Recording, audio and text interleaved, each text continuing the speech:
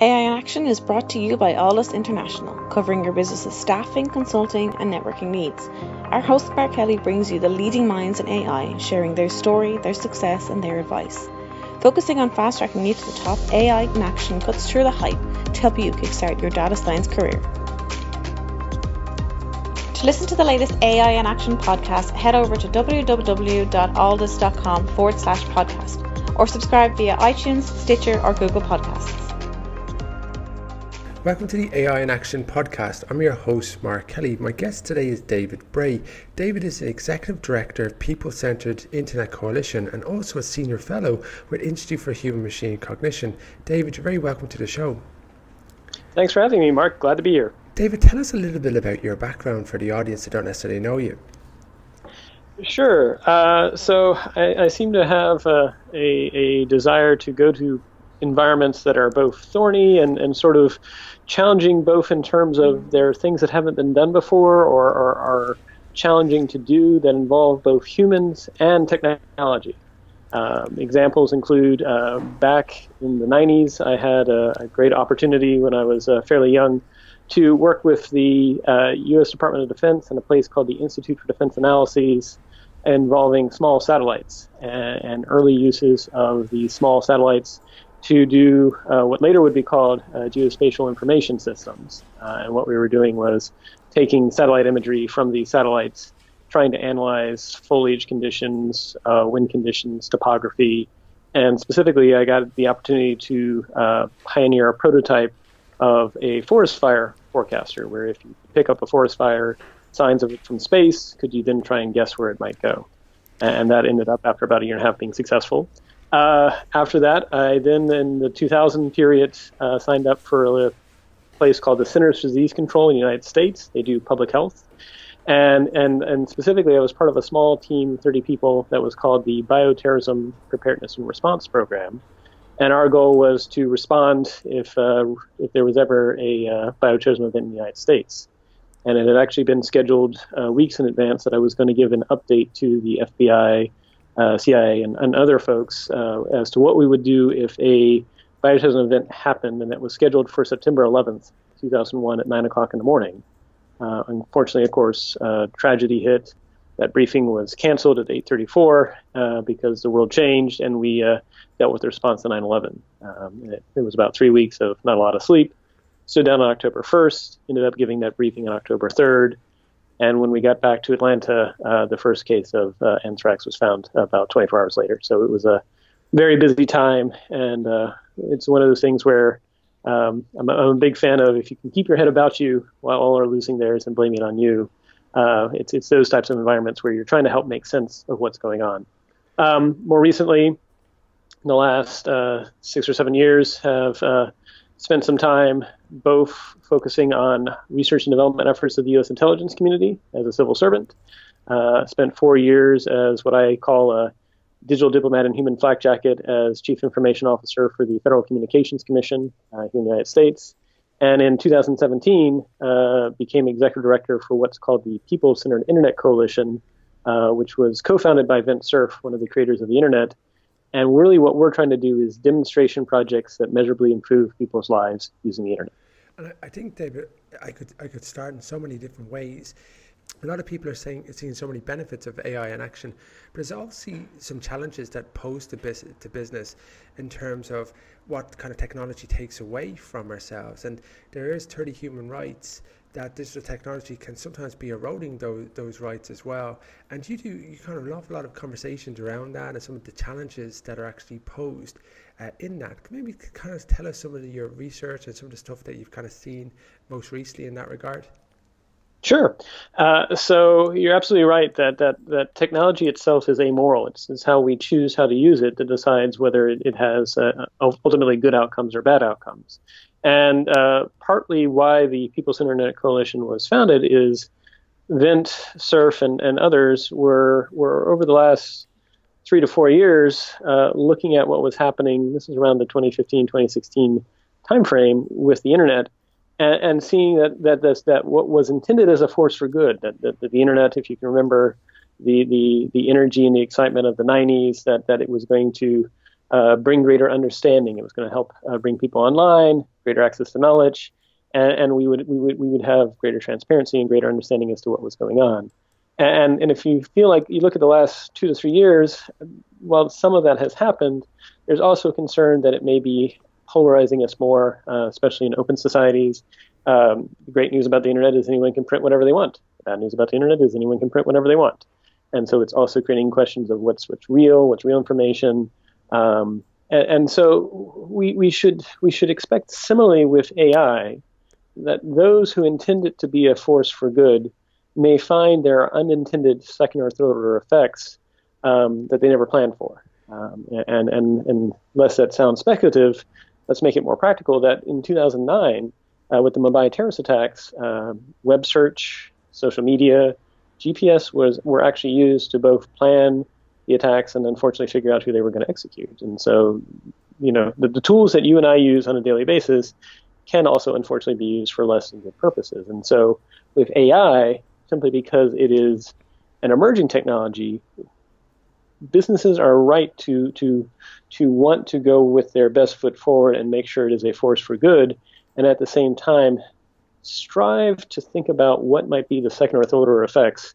So this is not just an academic exercise, but how do you make sure that when you roll it out, you are uplifting people, making it something that is more human-centric in nature, and that ideally, especially for those of us that come from Western cultures, that it does not become something where either we're now becoming servants to the machine, or it becomes a source of surveillance, whether it's in the workplace, at home, or in our personal lives, that we never intended it to actually be that. And this kind of ties in nicely to kind of practical AI ethics, what an organization can practically think about and things they need to be mindful for, where several years ago they didn't necessarily think about these things.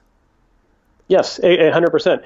And in fact, with practical AI ethics, I'll be in an event speaking on December 10th about the importance of recognizing that we are 70 years since the UN Declaration of Human Rights. You mentioned that there are 30 human rights as stated by the UN after World War II. One, I would challenge how many people know all what the 30 rights are, and then two, if you look at what's happened since World War II, while by some measures we have made progress in advancing human rights around the world, in other cases we've either stalled out or maybe even backslid a little. If you think about what's happened in the last decade, and so I think this raises an important consideration as we go into this period of increasing technological change, especially technological change as advanced by what's possible with AI and automation. And one, can we make sure that we continue to make progress on those 30 human rights? And then two, what additional human rights are necessary? And to tie that to practical AI ethics, one of the things I recommend to companies and organizations when they think about, how can you put this in real terms and not be paralyzed by this consideration, but in fact be emboldened and actually have a good way forward that is also at the same time mindful of people and the impacts of technology on communities. And what I recommend is think about a simple 2x2 table. First part on the left-hand side top is thinking about what are your obligations in that context.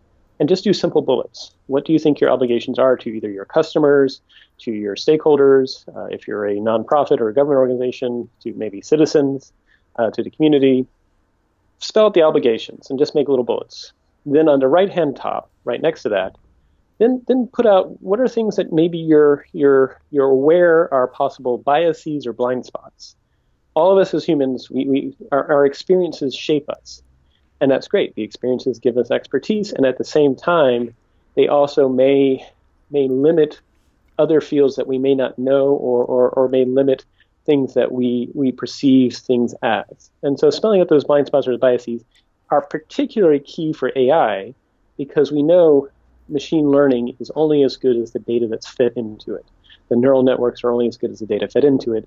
And if that data is biased, then the machine and the outcomes will be biased too. And the nature of AI is it's actually kind of focused to be biased because it's trying to generate certain results. So it's going to be fed that bias, and it's not necessarily a negative thing that it is biased because it's worked off the input. So it's just working on the quality of the data.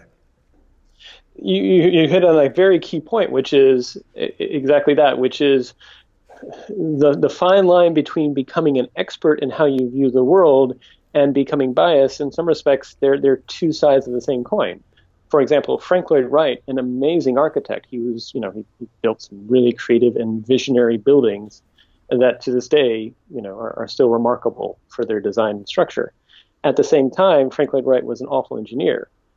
Some of his buildings are now falling apart because they weren't engineered well. And so by becoming an expert in one field, there were other areas where maybe he was not as good at, and it would have been better to pair Frank Lloyd Wright with an amazing engineer, and maybe while you're at it, a landscaper or a conservationist, and you would have had a much better outcome. And so you're absolutely right that the same thing is true with machine learning, which as we train the machine to key into certain facets, we are making it biased to what we believe to be ground truth and where things need to go. At the same time, we need to be mindful that, is it representative? Because, for example, we know, unfortunately, currently there are certain machine facial recognition algorithms that cannot recognize people of a certain minority status just because the machine has not been trained enough on those data sets. Yeah. And that's wrong, and that's an anathema, and that's not right. And so we humans have to raise our hands and say, we need a better way to do that. And the other aspect that I remember you were telling me this off air is that sometimes it can take between 10 to 25 years to figure out good and bad of a technology. So when you're actually working with something that's relatively new, you need to be mindful that we don't necessarily figure things out until it can sometimes be too late. Mm-hmm. Exactly. And in fact, if you look at sort of the last 150 years, some have said it takes between 10 to 25 years for we humans to figure out what are the good uses and the bad uses of any type of technology. And unless that sounds hypothetical, in World War I, apparently the UK government thought that submarines were an unethical form of warfare, and so they chose not to go down that path. And rightly or wrongly, of course, we know it later played itself out in World War II. And so it usually takes a generation to both sort of almost play with, experiment with, learn from. And I think that is key to recognize that we are all learning, that no one is going to come out with a magic textbook that'll say, here's how to do everything. In fact, with that framework, when I talk to people, is by spelling out your obligations and your awareness of your blind spots, then the bottom part becomes easy from that, because we're really just spelling out what are your responses to your obligations, what things you proactively want to do. And then the last part is, what are your safeguards to those blind spots or those biases? What are those things that maybe you're now reaching out to members of the community or members of your customer base, and you're just asking them to almost sort of provide continuous feedback, because you always want to be learning. You always want to be advancing as an organization and say, look, we don't have the answers to everything, but we're going to put our best foot forward. We're going to do as best we can. We may be wrong sometimes, or we may need to adjust how we're rolling out this new technology. That is part of the process, and we do that because there is no textbook for how we roll out this AI. That said, we are committed to making it a force for good in the world. Which really kind of brings that to the point that when we're actually looking to add the ethics and we're trying to take into consideration all the pitfalls, we really need to kind of design ethical considerations with a variety of different diverse stakeholders, rather than just having kind of white 30-year-old males who are living in Silicon Valley building these algorithms. 100%. And in some respects, I mean, the algorithm itself, the algorithms we're using by and large for machine learning and neural networks have been around since the 80s and can be expressed mathematically. And so in some respects, less concerned about the algorithm, although obviously then how it's eventually implemented and how it's used in the organization, that becomes key. Much more concerned about, is the data set representative? Because if the data is missing certain features, or if it unfortunately focuses on one group versus another group, that could be both good or bad. Again, coming from public health and epidemiology, we're often aware that, just because you're picking up an increased incidence of, say, flu in one part of the country, doesn't mean that other parts of the country aren't having flu too. It might just be that you don't have enough epidemiologists on the ground or enough sensors to pick it up. And so you have to be cautious about what conclusions you make from data alone, because if the data collection itself is focusing on one area and not on another area, you may reach wrong conclusions about either prevalence of something or behaviors or something, or just something about that system that you're trying to understand. And then that will obviously bias the machine as well. And so I actually increasingly think that you need to have what I call data ombudsmen, or ombuds, that basically are responsible for making sure that there is a representative diversity in the data being used.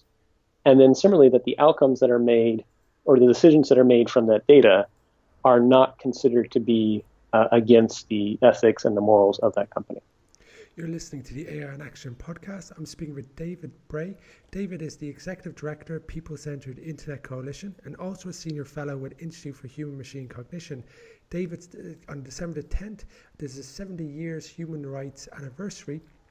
And David's been telling us a little bit about practical AI ethics, talk about what an organization practically can think about, the importance of being kind of eyes wide open and aware of biases, and just being kind of mindful for some of the decisions that you're going to make when you're applying new technology as well. David, thank you very much for your time today. Thanks for having me, Mark. I really appreciate it. AI in Action is brought to you by Alldus International, covering your business's staffing, consulting, and networking needs. Alldus offer an exec search program. Alldus can help you discover how data science and AI can transform your company. With our unrivaled network of C-suite executives and senior AI professionals, we offer retained search services across the US and Europe. For more information, contact mark@alldus.com. Get the Alldus advantage. Become a member of the Alldus community and enjoy some of the following: AI meetups. Once a month, our community gathers to listen to some of the leading experts in the world of data science and AI. Our speakers come from all over the world, including Dublin, Boston, and Frankfurt. We also have our AI mentors. Our experts will provide mentoring to Alldus members. And don't forget our AI in Action podcast. Each week we have guests from all over the world talking us through their education, career, and more. Become an Alldus member and get the Alldus advantage. For more information and to sign up for our newsletter, log on to www.alldus.com. That's www.alldus.com. Alldus International, empowering through AI.